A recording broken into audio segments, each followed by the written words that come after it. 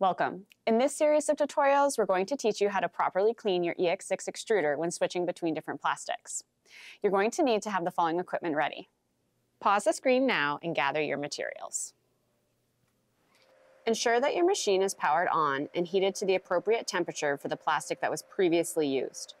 If no plastic was in the barrel, heat the machine according to the temperature recommended on the purge material packaging.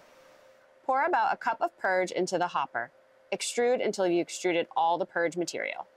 Purge material is an abrasive substance designed to scrape the barrel and screw, effectively removing as much plastic and contaminants as possible. Use a socket or flat wrench to take off the nozzle. Now remember, the nozzle is hot, so handle with caution. Remove the hopper from the extruder. Your machine should still remain at extrusion temp for the next steps. Make sure your screw speed is off, meaning not rotating. Insert the brass screwdriver into the feed throat where the hopper usually would sit. Use the flat end of the brass screwdriver to act as a lever to wedge the screw out.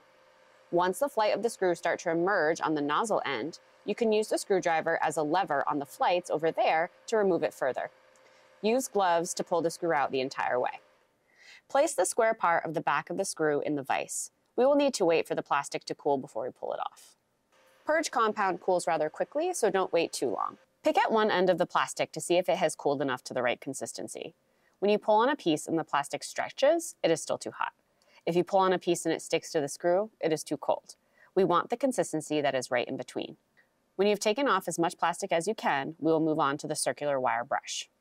Run the brush up and down the screw until all large pieces of plastic are removed.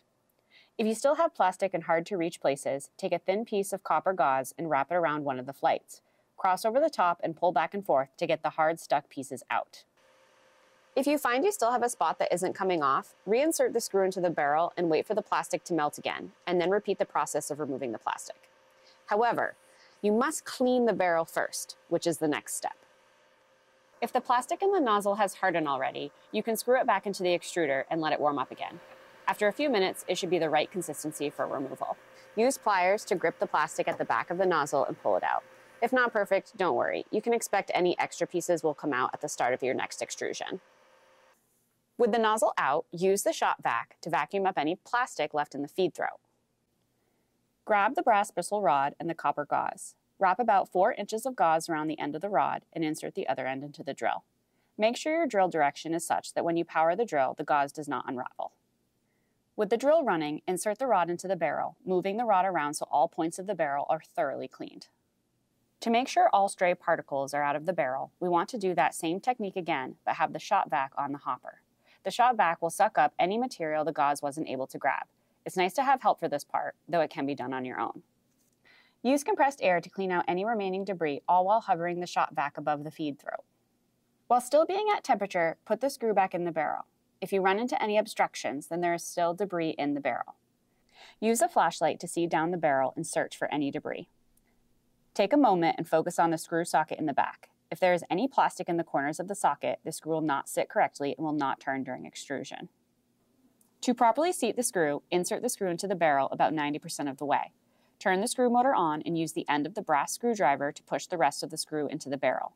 You should feel the screw slide into place as it gets properly seated. The screw should turn consistently, and you should be all set for your next extrusion.